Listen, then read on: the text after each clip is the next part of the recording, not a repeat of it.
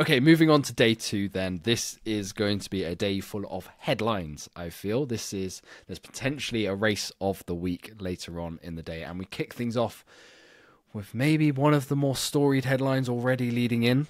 I think it will be. It's something that we have been very protective about what we talk about on this podcast, and we will continue to be so, even if she hits the nomination standard, because it just kind of feels wrong putting pressure on a 14, 15-year-old swimmer. So Amelie Blocksidge is the reigning British champion in the 1500 metres freestyle. She has made massive drops throughout the course of this year, and she may be the best British chance to hit the nomination standard of 16:01.95. But simply put it, I don't care if she doesn't get it. She is a brilliant talent in this sport, in this country, and she's going to have so many more opportunities to get to the Olympics. She needs no pressure at this meet put on her to make that time, in my opinion. She might feel pressure in her own mind because she's going into the competition as the champion. I do believe that she has a good time of actually hitting that nomination time as well. But again, I'm in the same boat as you, where if she hits it, then amazing, fantastic. If she doesn't hit it, still amazing, fantastic. She's 15. You know, the next Olympic Games, she'll be 19. Well, that's like perfect. That's right. Perfect. You know, let's not rush her. You know, we don't want to put any pressure on, which is why we don't talk about her as much as we do in this podcast. Maybe we should do. I mean, I think most people probably would, to be honest with you. But we want her to keep enjoying the sport, because she might end up being, you know, she already is a very, very good British swimmer, maybe one of the best we ever produce. Who knows? But it's something that I think we should keep our expectations back a little bit, just because of the age of Amelie. And when I say I hope it's media people who are listening to this. People who have platforms like we do and don't like swim, write articles left, right and centre about her. I hope it's people who aren't looking for clickbait, who aren't looking for reads, who aren't looking for views. There is a perfectly good reason why we haven't gone deep diving into Amelie's performances over the past few years, how she's improved, because we've taken guidance from people a lot more educated in swimming than we are. Coaches at big universities, coaches who are leading British swimming programs. Yeah. And essentially their advice was let her enjoy it. So people, let her enjoy it. That's all that matters, to be fair. But outside of Amelie, you got Fleur Lewis, who we've had on a podcast very recently after hitting British records, the one British record in the 800, I believe it was. Can I talk about her build-up? Go on, do it. Really interestingly, I was at Bucks and spoke to her coach, Andy Manley, and they've opted for educated risk, is the word I believe he used. Okay. She's coming off the back of altitude into this meet, which not many swimmers would do. Like, her taper is going to be taper for a 1500 swimmer. It's not really a taper. Yeah. She actually likes to keep the meterage really high from when we spoke to her, so there might not be a taper. The reason she's coming off the back of altitude, which no other swimmer other than Toby Robinson, who's already qualified for the Olympics, is going to be doing, is because the last time she set a British record, like you said, Dan, was straight off the back of altitude. Yeah. They see it as the best chance she's got for making a big personal best leap. Can she get down to 16:01.95? Yeah, it's a big leap. But she has been dropping time left, right, and centre all year. She has. In my head, I want her to.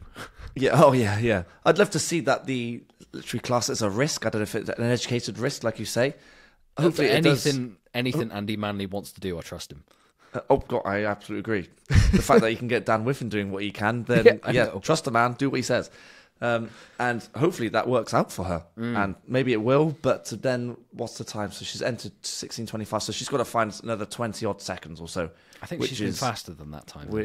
I feel like she has as well, to be honest with you. But let's just say she's got to find 20 seconds on a 1500, which is doable, I suppose, but it's very, very tough. But hopefully this opens up some doors for her, to be honest with you. The fact that if this works for her, she knows going into, hopefully, Paris, who knows, or future meets, altitude is the way to go, and then come back and then race. That might open a few possibilities for other swimmers as well to do that. It's an expensive way of tapering. It is, yes, it is. I want to talk a little bit about Lucy Hanquet racing at this one. For me, it's a very weird one. She's a guest swimmer.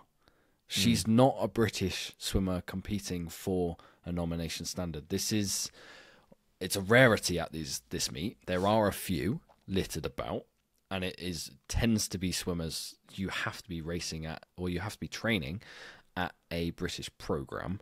When you're the third fastest swimmer, though, I don't really like it, because you're taking an opportunity away from a British swimmer of saying, I finaled at an Olympic trials. That's true. I know this isn't packaged as an Olympic trials.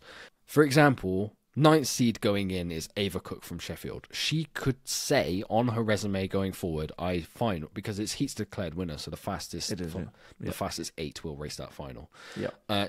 She's not getting that opportunity because of a foreign swimmer, which it doesn't sit great with me.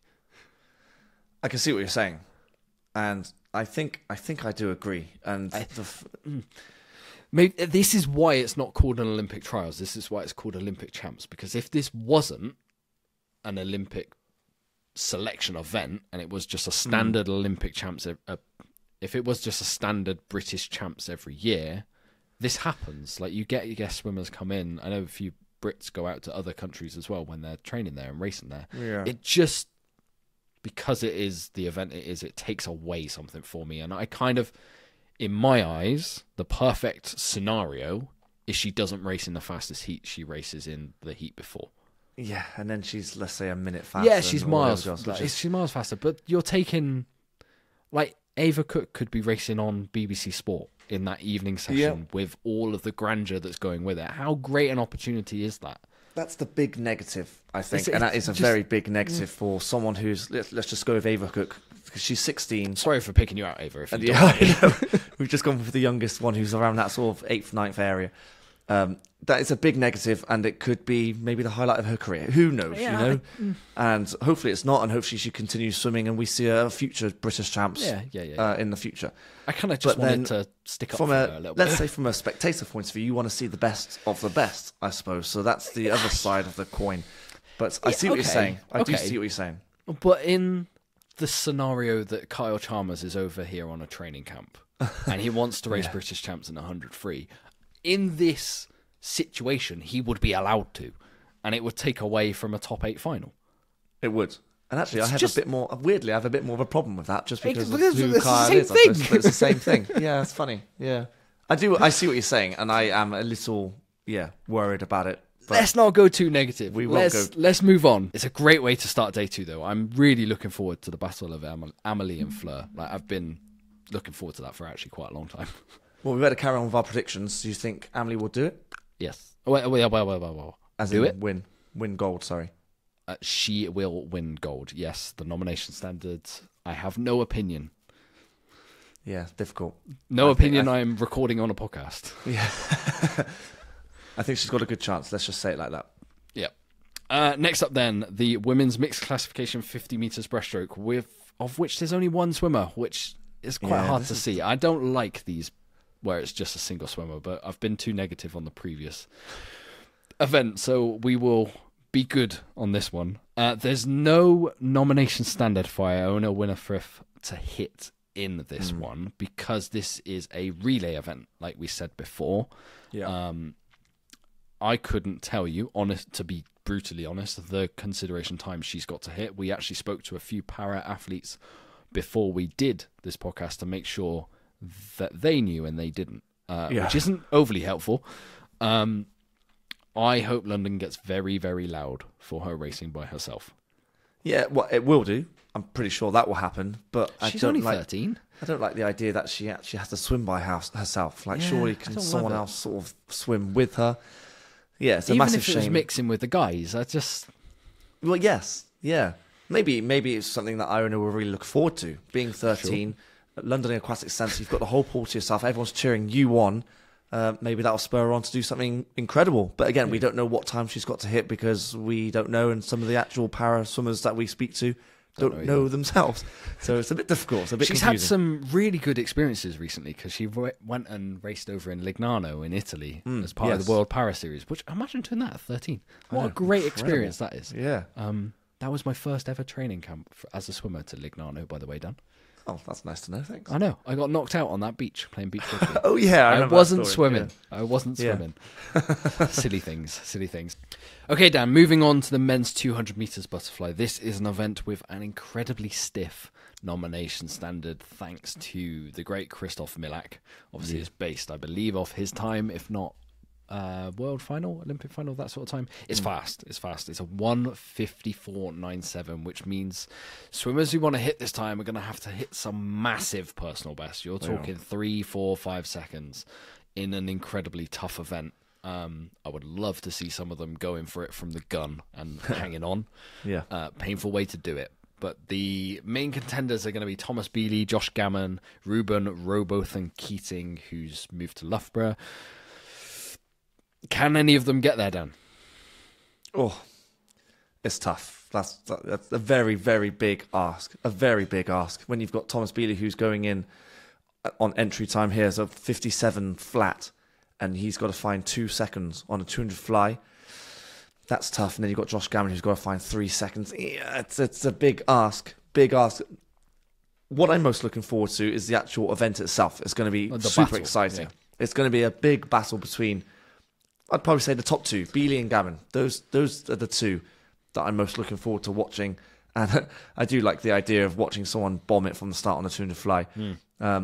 Just because it's survival of the fittest almost. Who can make it to the end before they, really, really die. It's like Jimmy used to race this. Yeah, that's the perfect way of doing it, really. From a spectator point of view, not actually doing it. I imagine that could really hurt.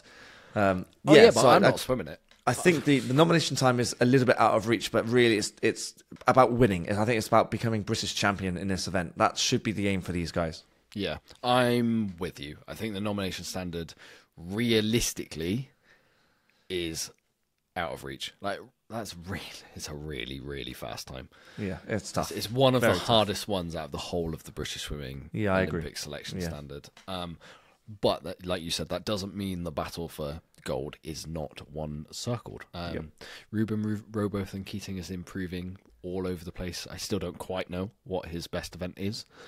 And maybe that's a good thing, actually, when you've got someone that young who isn't specialising just yet and keeping all doors open.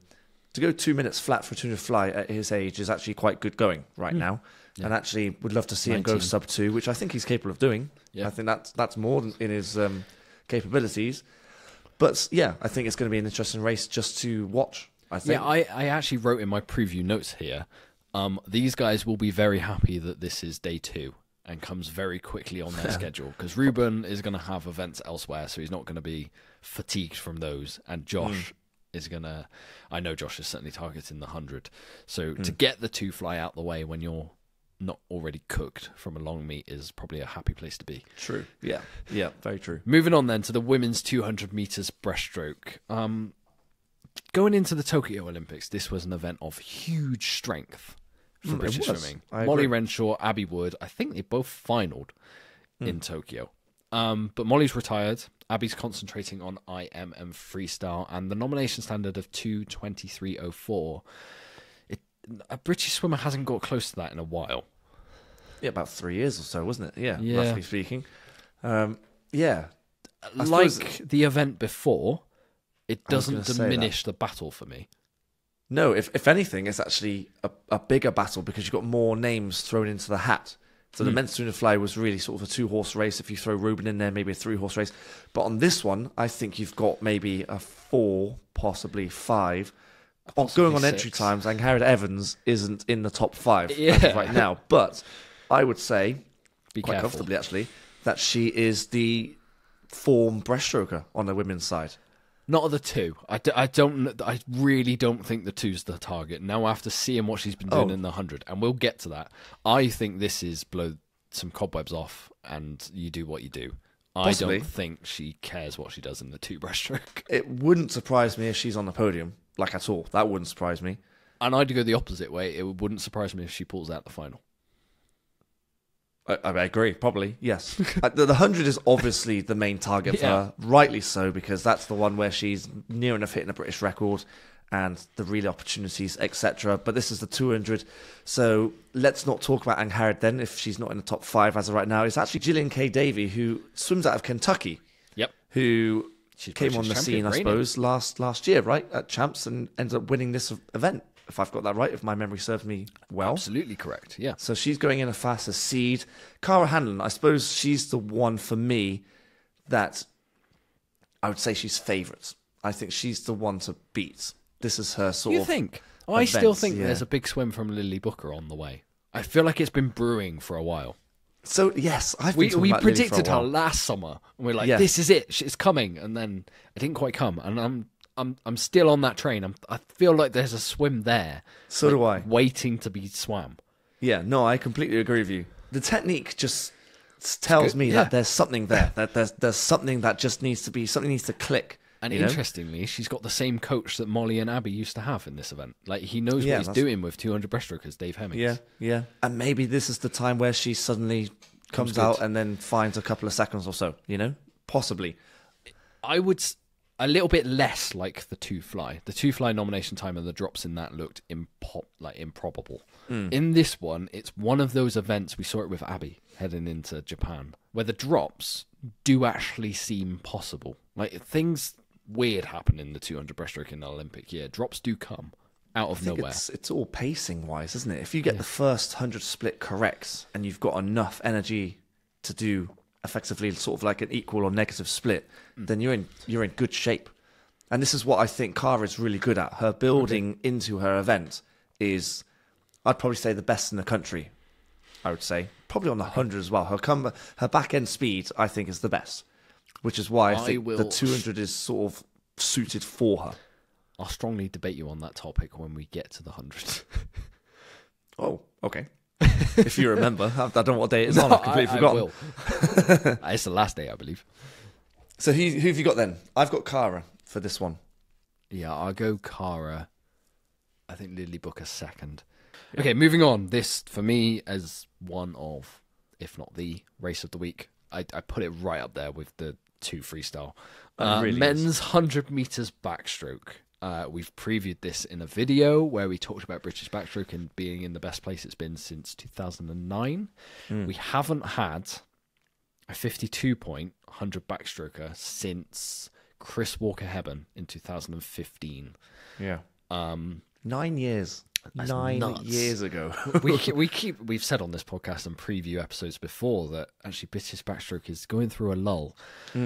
I think I'm going to predict this now. There's more than one 52 backstroker coming out of this.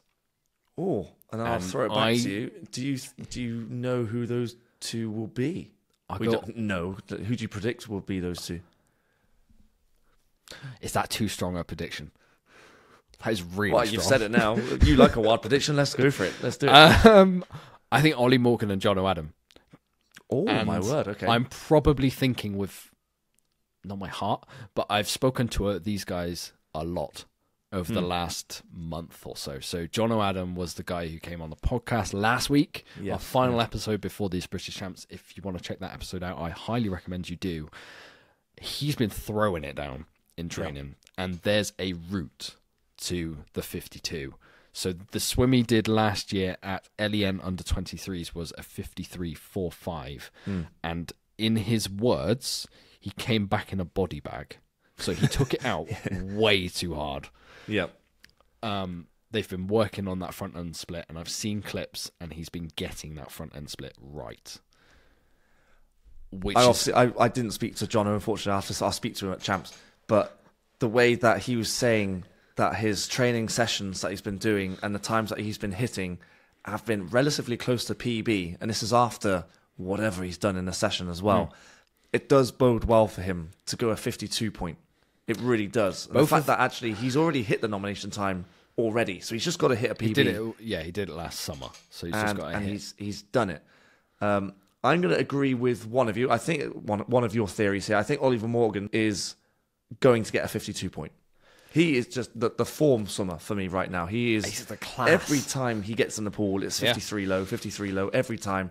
He hasn't tapered. He does taper, or he does need a taper, like you saw at British Champs last year. Once he does have a taper, he blows the doors off. So I'm kind of expecting a 52 from him, to be honest with you. I think he hits the nomination time, which then puts I've him gone on bold the relay, with Jono. I think. I feel like saying Ollie is getting a 52 isn't bold. No, I'm quite confident, actually. With so that. I just want to... The British record is a 52.7. We might just want to keep an eye on that. You reckon he'd be close to that? He could. Yeah, no, you know what? I don't think you're too far off, actually. I think he could. Yeah. And actually, we've only spoken about 2 of them. You've got Cam Brooker. You've got... Okay, let's go for the rest. Let's go with Johnny Marshall, actually, who's just broken a Ryan Lochte school record. That's 2 of them. That's good going. Yes, I know it's yards. And yes, he's got to do the same transition as Gillian K. Davey, going from NCAA yards to then suddenly long course meters. So that is a tough transition. But he is someone to look out for, obviously being swimming yards, swimming fast yards. Fast. He's doing strong underwaters. I know he's only got 1 turn on 100 backstroke, but he's looking good right now. And he could be a dark horse to... Could he win it potentially? He might hit the nomination time. That would be impressive.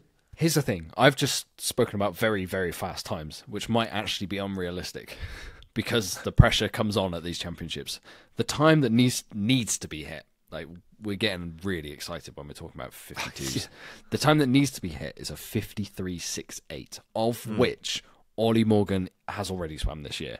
Is very capable. Jono Adams swam last summer, very capable. Cam Brooker is near that and 2 or 3. capable. Yeah, Luke Greenbank has gone that fast in the past, he has, and he's getting back to form. Johnny Marshall is breaking Ryan Lochte records and is 2nd seed heading into NCAAs, which means you're fast. Yep. And that's without saying Matt Ward, Brody Williams, Scott Gibson, all of these guys. I mean, that's the final. That's the top 8 right there. It's a mammoth race. So it's huge. It might be wild me predicting 2 52s. I might have got over it. To me, it's not unrealistic to say 4 guys go under that nomination time. Let's see. I will agree with you. I think Luke will go the nomination time. Luke goes under that as well. Yeah, and then Cam Brooker has looked good for me as well. Short course, yeah. Yeah. And then Johnny. So maybe 5. Maybe 5. Maybe 5. Maybe we're getting ahead of ourselves. This race is one of the highlights of the whole week for me. It's finally British backstroke's fast. Yeah, really it is. fast. I'd love to see 2 of the swimmers go sub 53. I definitely think Ollie Morgan. I think Ollie Morgan will win this race with... He might just miss the British record, but he's going to be very, very close, I think. But the outside medals, or the second slot, if you like, is well up for grabs. And you're going for Johnny Adam, are you? Or Jono Adam, sorry. Jono. I think he's actually going into this meet fairly quiet and under the radar compared to the rest of them. Yeah. Which might work in his favour. Maybe that will work. Yeah, exactly. So there's not as much pressure on him. There'll be a lot of pressure on Ollie Morgan because he's going in as Triple Crown British champion. Yeah, but I've seen him race all year. Bucks, it just loves it. Thrives on it from what I've seen. Yeah. I think that comes from Gary. That comes from his coach, Gary. He loves swimming. He just loves it, doesn't he? Yeah. And actually, it comes through on Ollie as well. It wasn't even 100 back that I saw from Ollie. The most impressive thing I saw was skins up in Edinburgh. So it's 3 50-metre backstrokes where people get eliminated and you get 3 minutes in between each swim. Yeah. He held split on the 2nd and 3rd 50. Yeah, it's impressive. Like, whoa. Really impressive. And I've heard some test sets that Ollie and Luke did out in Thailand, which would blow people's mind. I do think Luke is better suited to 200. I think that's kind of obvious. Yeah. But when we speak about the 200 backstroke level... his aerobic base is just through the roof. I tell you what, if you want to know that set, comment on the YouTube video and just say backstroke in Thailand, and I will write the set that I heard from Ollie Morgan and what they were holding, because it is insane. Yeah. It bodes well. This is going to be an amazing race, and I'd love all of them to do the best that they can. That's all you can ask. If they can all hit PBs, then you can't do much more. Yeah, perfect. Men's mixed classification, 100 meters backstroke, and there's equally as impressive a backstroker as Ollie Morgan, if not more impressive a backstroker for me actually in this. Stephen Clegg, he is a class above like any British backstroker in this. He's well underneath the nomination standard on personal best. Yep. And there is a chance that a world record could go if everything clicks for me. Well, I'm very much expecting a British record. I think that's kind of very much on the cards. But if world records on the cards as well, then we are in for something special. And this is what we always talk about it when we talk about para swimmers. The para swimmers are more accomplished. Let's say they are stronger than our able-bodied swimmers. Yeah, they've got more silverware. They've got more world records, and this is why I like the idea that para is being mixed in with able-bodied swimming to get more eyes on these guys, because these guys are fantastic. Stephen Clegg is, like you say, he is a world-class swimmer. And the fact that if he can hit a world record, or just a British record, that is outstanding. The time he's going to have to go is a 59.35, so it is a bit of a drop. But you never know with him. He's looked so good every time I've seen him race this year. Yeah. Very much looking forward to him. Hugely impressive. Elsewhere, though, there are other swimmers who are underneath their classification nomination times. Jordan Catchpole in the S14 is underneath. There are a fair few others in S14 who could scrape beneath that time, but he is certainly the favourite in that classification. And again, we're going to mention him, Sam Downey. We've already talked about him once on this time. He is another favourite to go beneath his classification time in the S7. He needs to go sub 1:13.14. It does, yeah. And other than S14 swimmers, I think Lewis Lawler is probably a name that we should mention because he's a very strong backstroker. Yeah, they've got to go a minute 0.7, which is William fast. Allard is racing, but he's got to find 2 seconds. That's a bit of a... He's a freestyle ladder. Bit of an ask, but yes. Oh, no, he absolutely is. But Louis Lawler, I think, is one to watch out for as well as Jordan Catchpole as well. Okay, moving on to the women's 100 metres backstroke. Well, we just said the men's is one of the races. This is another one. This is... It's a bit of strength and depth of British swimming right now, because the nomination time of 59.89 looks well achievable for 3. I agree. Yeah, I'm kind of expecting all 3 of them to hit the time, to be honest with you. Yeah, and how much of a credit is that to Kathleen Dawson's comeback? Like, she has been through the mill with a very bad back injury. I'd love to know the extent of that injury, because I don't know. I just know it's a really bad back injury, and it took her months to get back. And the fact that she's already, years, true, years, and the fact that she's already going 60 point after that layoff and the rehab that you've got to go through, and then has a very good chance of not only going sub-minute, but then also get on the British team again 3 years later. After all, going through all of that, that really is inspiring. It is. Is that more impressive than her swims in Tokyo? For me, it could be. Like, if she opened up and told the story of that injury and how bad it was, that could be as impressive as when she was swimming 58s. She was swimming very fast. Like, I remember Europeans, she was just rapid, wasn't she? And I always remember that one race. I think it was European. She had to do it twice. European Fires, and they had to swim it twice. And the pressure must have been massive, because she's just won gold, but then you've got to do it all over again. And she did. Amazing. That is that. I do love comebacks, and effectively this is a comeback, isn't it? Yeah. So maybe it is more of an achievement. I think it would be in her mind anyway, especially. Let's talk about the other 2 swimmers then, because Lauren Cox is a world medalist in the 50, and she is fast improving in the 100 to the point where she is fastest seed heading into this. And then Medi Harris, she's been quietly a extremely key cog in British female swimming for the past... In general. Like 2 years? 3 years? Yeah, definitely. Yeah, I agree.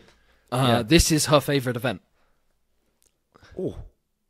I think so. Yeah. Why are you questioning it? Honestly, I've got no idea. Medi swims everything, to be perfectly honest. She does now. This is where she found her name. Yes, no, I agree. The 3-way head-to-head, if you want to call it that, is going to be thrilling, honestly. I think all of them go sub-minute, which is, proven depth already. They've got what time they got to hit? 59.89. They're all going to do that, I think. It comes down to the point of who's going to get their hand on the wall for the first and second places. Yep. So again, it's going to be almost a little bit of heartbreak, a little bit what we said with the women's 200 fly. It's really hard. I think 3 of them are going to hit the time. And I know what you're going to ask me, and I really hate doing it because, well, we know Lauren, we know Medi. Yeah. It's really tough to make a really informed decision about who's going to be the one to miss out. I don't... Again, it's just heartbreaking. It's such a cutthroat. This is what sport is like, obviously. Someone has to miss out, unfortunately. It's If I'm playing it safe down the middle, I say Medi gets selected elsewhere in other events, so can we take the other two in this? But that's not how it works. That's not how it works, unfortunately. I like your thinking, though. I do like your thinking.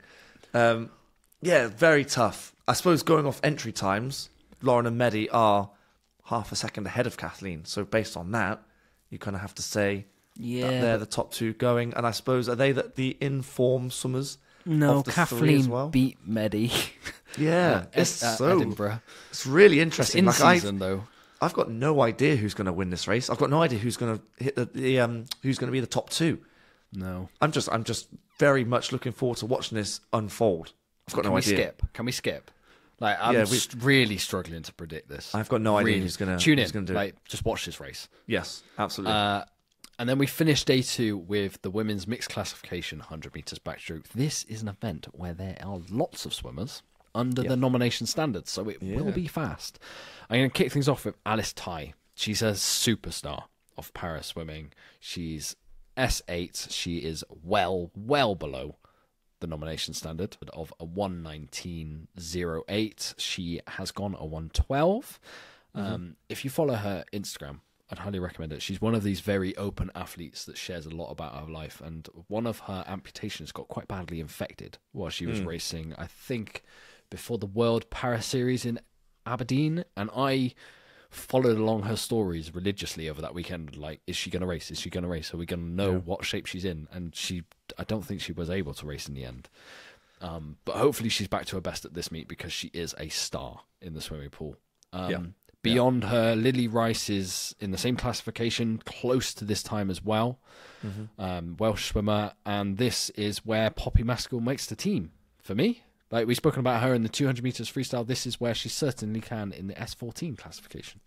I absolutely agree with you. Yeah. I mean, going back to Alice Tai, she really is a superstar of swimming. Yeah. If you haven't already seen her amputation. Oh, yeah, not even just para swimming. Yeah, no, just swimming in general. Yeah. I mean, she did a amazing documentary on the story of her amputation, the fact that she chose to do that because it was causing so much pain. So she really is an inspiration. That's won awards as well. And yeah, definitely, yeah. And then Poppy Maskell, I think she's definitely an up and coming para swimmer who, I'm glad that she's getting the limelight on her, and hopefully that she does get the limelight on her by going the nomination time, because I think she deserves it, to be fair. She's worked hard, and I think this might just be the event that kickstarts her week as well.